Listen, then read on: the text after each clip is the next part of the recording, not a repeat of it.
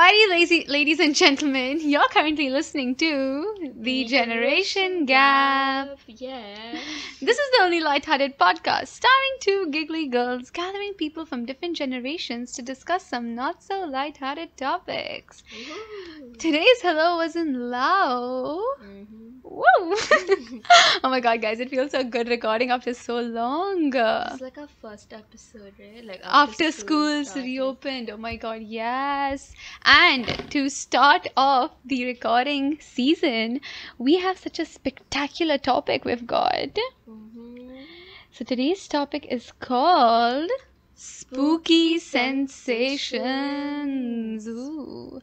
So this is an episode addressing all the paranormal experiences. That's scary. So scary. Yeah. Okay, Nivi, do you want to introduce our guest for today? Yes, so joining us today, we have the co-founder of the Detroit Paranormal Expedition, also a talented PR officer. Please welcome Mr. Jeff Adkins. Woohoo! Hi there, thanks for having me. Thank you so much for coming. Of course, Okay, so my pleasure. guys, let's kickstart with just setting the horror mood. That's the whole theme of today's episode. So since we have someone so very professional on the panel today, unlike us, since you've had like hands-on experience with these things, we wanted to ask you, so would you like to share some of your most memorable paranormal experiences that you have encountered?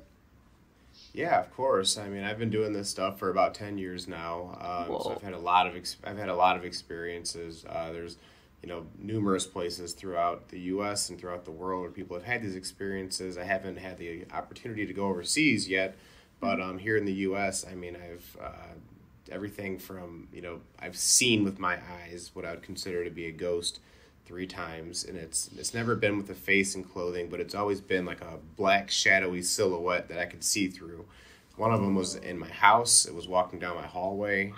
One of them was at Ohio State Reformatory. So if you've ever seen the movie Shawshank Redemption, that's where that was filmed. 5 of us saw that one at the same time. It walked out of a shower room, turned the corner, walked down the hallway, and then turned again and walked into a jail cell. And I couldn't see it. I couldn't see like a head, but I could see shoulders, a chest, and then just below the legs, and you could see it walking and then turn and then keep walking. And then it's been I mean, anything from that to I've heard voices coming out of rooms when no one's in the room. One of them was at an old psychiatric hospital, and I was walking down the hallway, and they had this small room where it had a bathtub, and that was where they did hydrotherapy, which is one of the things that they did at psych hospitals. And I heard this woman's voice from the back of the room, and it was no distinguishable words. It was just almost like babbling. It was gibberish. And I walked back in there. I said hello, and then I turned the corner. There was just no one there. So, I mean, anything from that to photos and videos. It's been a lot's happened in the last 10 years. That's so scary. Oh my god, guys, disclaimer, Nivi refuses to watch horror films at night, so this is gonna be big for you. But whoa. Nivi, have you had any paranormal experiences? Nothing has happened to me, but like a small thing happened to me like when I was, I think, in 3rd grade.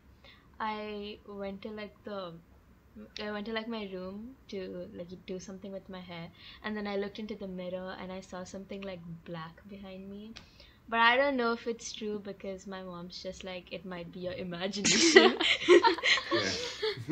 So could be, but I mean, hey, the ones that I've seen look just like that. It was black and shadowy, so who knows? Maybe it was real. Whoa. Maybe. Oh my god. Nothing's happened to me though. Like, I told Nivi before starting this episode that I'm gonna be so lost because I don't even see a lot of horror movies. But I've heard of a lot of stories though, especially from my friends, including you.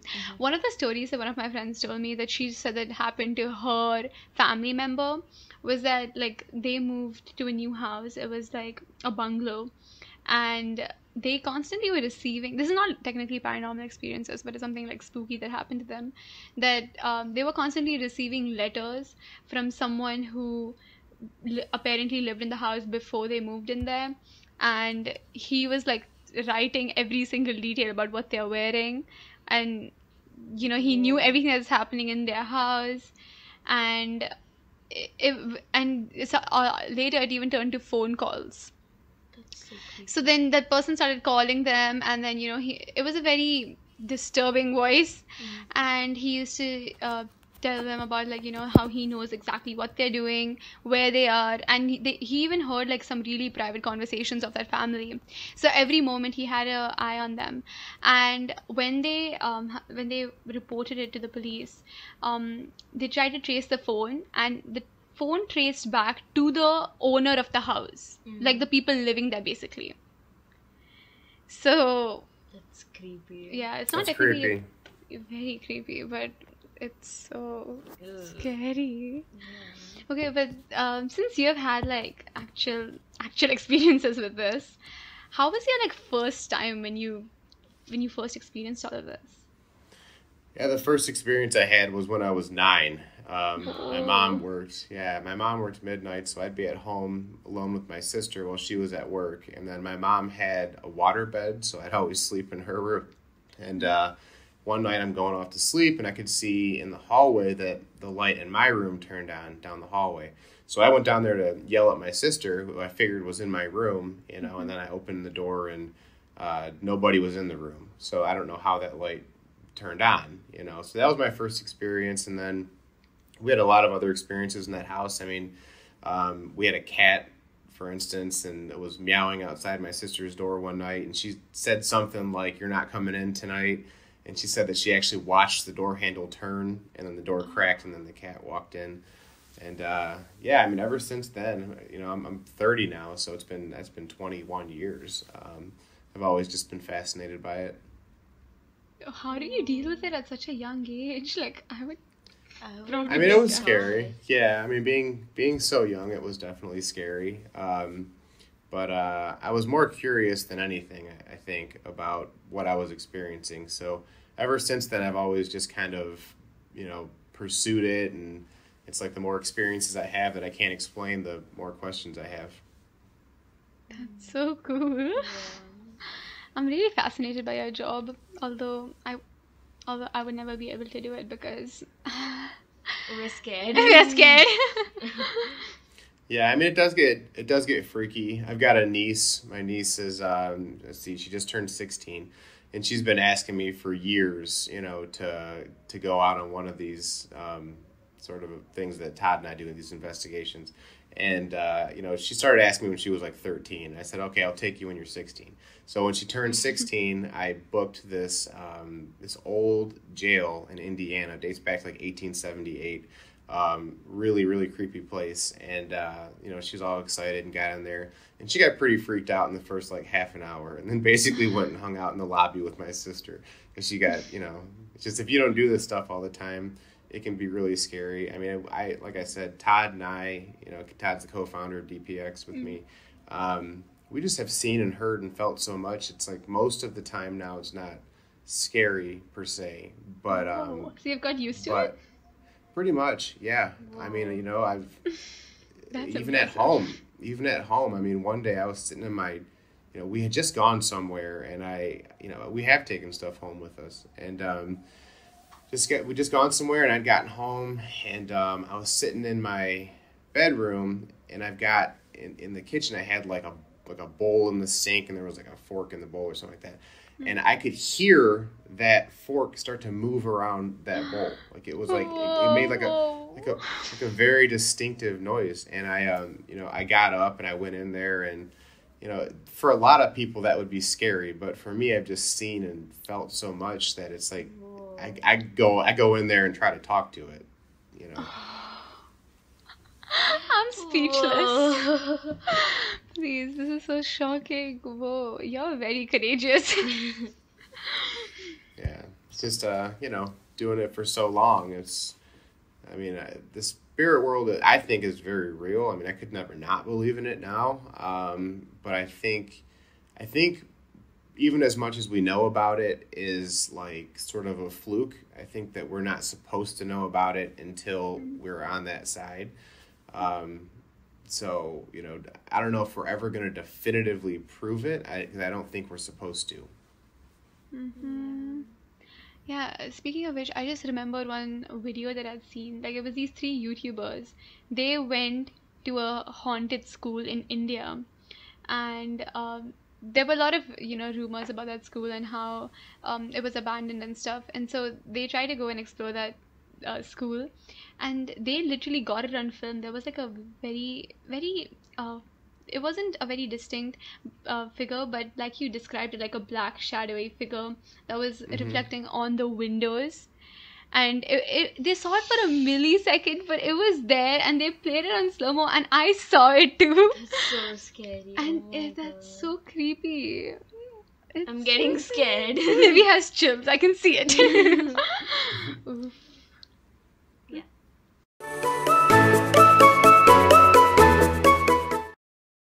Okay, guys. So after that segment, Yeah. okay, we're ready to actually just go. But okay, we're not done yet. Now we're gonna answer some spooky questions that we found online that we thought would be very interesting to hear from you. So, what is your take on these things? Sure. So let's do it. Are you ready? Let's do it. Okay. Okay, Nivi, do you want to go for the first question? Yeah, so the first question is, what is the scariest horror game you've ever played? The Horror scariest games. horror game? Yeah. Let's see. What are we talking about horror game wise? Are we talking about like a video game? No, No. like the Ouija board. Oh, like those kind of games. Well, I've never used a Ouija board. But let me think about this. I mean, I could definitely talk about like, the experiences that we've had. I wouldn't say that I've done a lot of like games. I am familiar with Ouija boards. I mean, one of the scariest things I think I've ever experienced was when a vinyl record, the music vinyl records when we were at an old psych hospital, literally flew off of a shelf and then landed on the floor so hard it broke and a piece of it shot down the hallway. I mean, it was like something was definitely angry with us. But yeah, I mean, as far as like games, I'm not familiar with really any other ones besides the Ouija one. I've never done the Ouija one.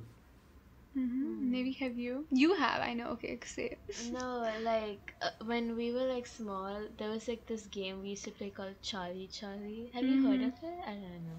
I haven't heard of that, but it's probably have similar it? to stuff that we got things over here like there's some urban legend called like Bloody Mary or something, and Yeah, if you yeah, stand yeah. in No, front this of is the not- mirror. This is not exactly the same thing. Okay, can you explain? It's basically like a paper and you write, I don't remember exactly. So you draw like a line and like a line here, and then A vertical line and horizontal. You basically draw a cross. yeah, and then you write like some words or something, and you keep like two pencils like the cross, and then you say something. You say Charlie, Charlie, are you there? Or something like that. yeah, right? yeah, and then if it spins, it means that it's there, and if it doesn't spin, then He's not there. But it was a very viral thing, I remember. Like, yeah, like in school, it was like a big thing that like the heads came to our class yeah. and told us like, don't do this, don't do you're not this. allowed to do it because everyone was doing it and people were getting so scared. Yeah. And it was so viral on YouTube as well. Like, everyone was doing it and they were like, okay, we shut all the windows so it's not the wind and da da da da, and it's whoa. So you It's did funny. that. Yeah, it's funny how stuff like that kind of starts and gets so big on YouTube and TikTok and all that. It's like people start to do. They say there's something going on and maybe there is or maybe there isn't, but it just becomes this whole big thing, this whole viral culture that we're in. Yeah, that's how a lot of teenagers get into doing all of this. Like, I don't think we would do anything similar to what you do, obviously, but Yeah. so when you did it, what was the result? Like I used to go for like chess classes in school. Okay. So when we used to do that, like in chess, nothing used to happen. But then three of my friends, we went to like a house and we did it over there. And this girl, like I think she blew it. Not very sure, but Okay. yeah, it was never true. Oh, well. I've never played any horror games, so okay. Okay, the next question. Are you convinced that ghosts exist? Oh yeah, absolutely. I mean, like I said before, I've seen and heard and felt too much now. I've seen them with my own eyes. I've got audio, I've got video, I've got photo evidence of them. Some of the stuff that I've come across is like, I couldn't explain that anyway with anything rational that I've ever, experienced in my 30 years of life. So yeah, I mean, I think the spirit world is real. Some of the spirits I've come across have been intelligent and responded to what I've said. Sometimes it seems to not have a consciousness. You know what I mean? It's kind of like it's just going to do what it's going to do, and I can't make it do something.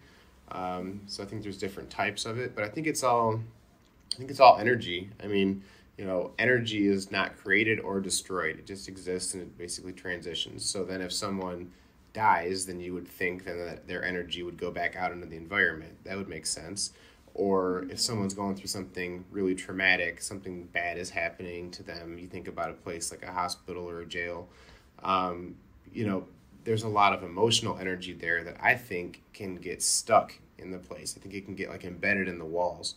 So I think that's why after a place has been around a long time, sometimes, and I would say most of the time, some energy sticks around. Yeah, that's creepy. What are your thoughts, Nivi? Yeah, I think they exist. I mean, I don't have proof that like, oh my god, they exist, but yeah, like you said, like since you've been doing this for so long and you actually have had, like, you've seen it with your own eyes, you've heard it, you probably, that's why you can be so sure of it. I feel like I'm not saying they don't exist, but I'm not saying they exist either, because I feel like that's okay in my part, since I haven't had any experiences as such. Not that I want to, but okay. And some people go through their entire lives and never experience anything, and the reasoning behind that is, who knows? I mean, I sort of theorize. So there's like psychic mediums, right? There's people that are purported to be they're so sensitive to the spirit world that they can communicate. They can see these entities. They can take messages from them. I don't have that ability, but I've been doing this stuff for so long. I feel like my intuition and stuff like that has gotten stronger. So I sort of wonder, I mean, in doing this for 10 years, I've never seen a ghost with a face and clothes and stuff like that. And so I wonder, am I just not sensitive enough to see the spirit in that form? And some people might not be sensitive enough to see or interact with the spirit world at all. You know what I mean? So I think it's a spectrum. You might have some people where they just are not sensitive enough to interact with it. And you might have people like me that are kind of in the middle and can get some interaction. Then you got people on the far side that can see and hear and actually communicate with these spirits. I think it's a spectrum. Yeah, that makes a lot of sense. Yeah. So it must have become like a part of your daily life now. Pretty much is. I mean, especially this time of year, doing lots of spooky stuff. But I mean, it's been part of my daily life now for a long time. That's scary. Nivi's reaction to everything is, that's scary. Okay, Nivi, go for the next question. Yeah, the next question is, do you look forward to Friday the 13th or dread it? What was that last part? Do I look forward to what? Friday the 13th, or you dread it? Oh, I look forward to it. Yeah, that's kind of expected now. Do you like do something special on Friday the 13th? We've done events. So we will go to a place and investigate it, and sometimes it's just Todd and me. Sometimes we bring a couple people. Sometimes we'll do events where the public can come with us. We've done events on Friday the 13th. Obviously it's kind of a spooky day and people want to get out and do that kind of stuff. I don't know that we've experienced more on that day. I'm not sure there's much more to it than sort of the urban legend and the lore of it. But yeah, I mean, we definitely look forward to and do stuff on Friday the 13th. I remember we were planning to record this, like a spooky episode on Friday the 13th, and Nivi was like, no. Yeah, I was please getting scared. So Nivi dreads it. Yeah. I'm just meh. Okay. And the final question is, have you ever tried to create a voodoo doll? A voodoo doll. I have never tried to create them. I mean, I've seen them. I tend to think there could be something to it, and I don't know that necessarily, you got a voodoo doll, you stick a pin in its eye, and the eye gets messed up. I mean, maybe there's something to it, maybe there's not, but I think there's a lot of power and intention. I think the brain's a lot more powerful than we even understand yet. So I think, when a person, if they're putting ill intent out, through their mind and their thoughts, and I think that it could possibly have some kind of an effect on the other person, because I think, again, everything comes back down to energy. I mean, you sort of get what you put out into the world, and just everything, I feel like, comes back to energy. I know neither of us have tried to create voodoo dolls. Yeah. But I saw this one video in which they tried to create a voodoo doll. And I don't know why I've seen all of these videos, but yeah, in that they tried to create a voodoo doll and they failed. So, okay. That's weird. Okay, but, okay, wait, actually we have one more question. Mm-hmm. Okay, come on. Yeah, the last question is, what do you think hell looks like? What do I think hell looks like?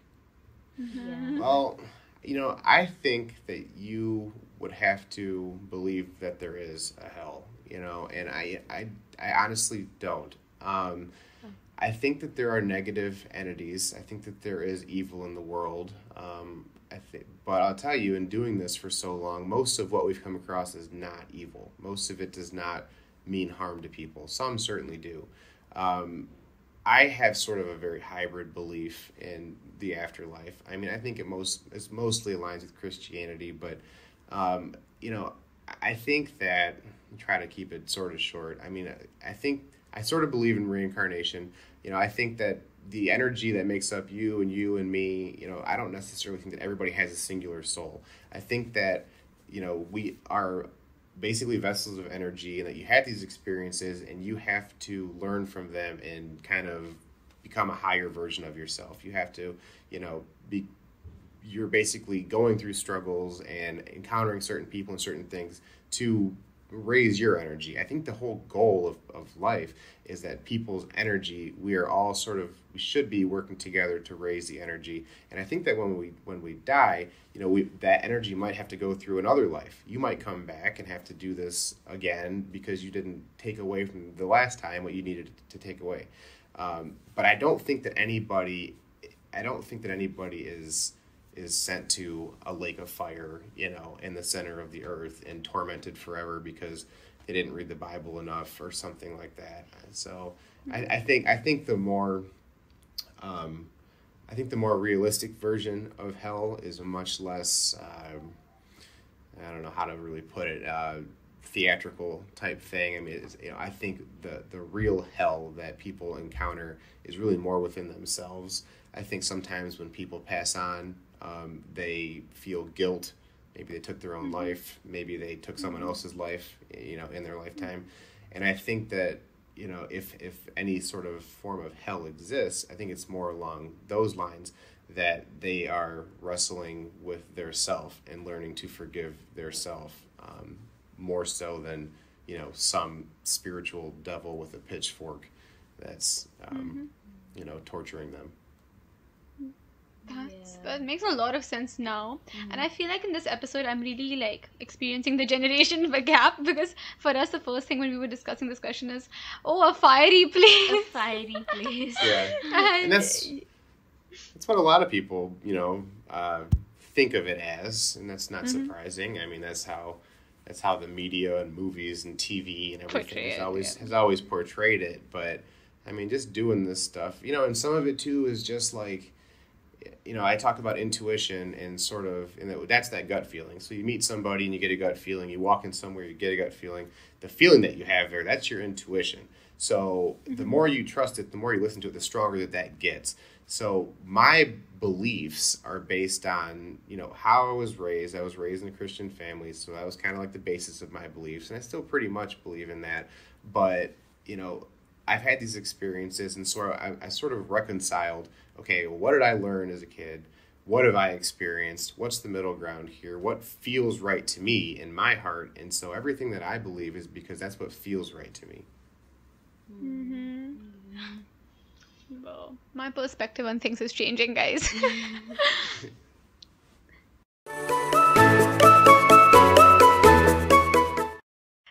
Okay, guys, to conclude today's episode, we asked our Insta followers to send us some spooky never have I ever questions. Yep. So let's answer some of them. Let's see what we've got.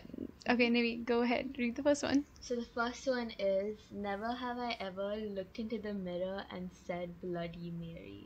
Yeah, that's what you were mentioning, right? Have you done it? Yeah.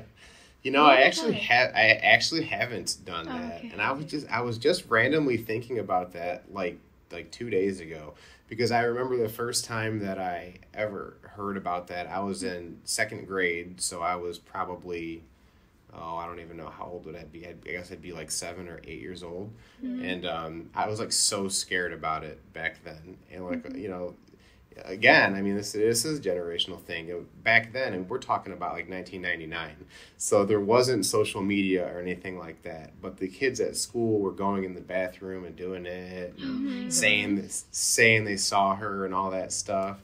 And I was like, I'm not doing that. I never, and I never did. And I thought about it the other day, and I almost did it just to do it, but I didn't though. Whoa, are you scared to do it? You know, yeah. It's so scary. Like, Nivi's the one who explained it to me what it was, and I was like, whoa. Whoa. Nivi, have you considered doing it? No. No. I don't want to die. No. Whoa. Okay. Do you want to do it? No, thanks. Okay, let's go to the next one. Never have I ever used the Ouija board. Okay, so we actually kind of already spoke about this. So no one ever has done it. Okay, so we But got my it. aunt has done it. Oh. I don't know if she like took her hand out or she kept her hand, but yeah, she did it. What happened then? I don't know. Okay. Okay. The next one. Whoa, the next one is kind of silly. But okay. Never have I ever read a Stephen King novel at night. I don't read books. I'm not a big novel guy. I mean, Stephen King's an amazing writer for sure, but I've never even read a Stephen King novel in the daytime or the nighttime. I haven't either. I've not read a full novel of Stephen King because I don't know. I just started it, but I never finished. But not at night. Which one did you start? I'll show you. Okay, guys, but I think with this we can end this episode. Yeah. I learned a lot, and my perspective is changing now thanks to you, so. And all of this is just enough to keep us awake at night for like this week. Yeah. We'll return for our next session later. Yeah. Yeah. Okay. Okay, but thank you so much for coming. It was so great talking to you. Thank you for coming. Thanks for having me. Had a lot of fun. Hopefully you get some sleep still. Yep. So you guys know the drill. If you guys like this episode, what should they do, Nivi, if they like this episode? If you like this episode, please make sure to follow us here on Spotify and check out our Instagram page at the official GenGap for weekly interaction to be part of our third question segment. Nivi has this memorized by now. Yeah. But until next time, bye. And sweet dreams if you get any Sweet sleep. dreams. If you get any sleep. Bye-bye. Bye.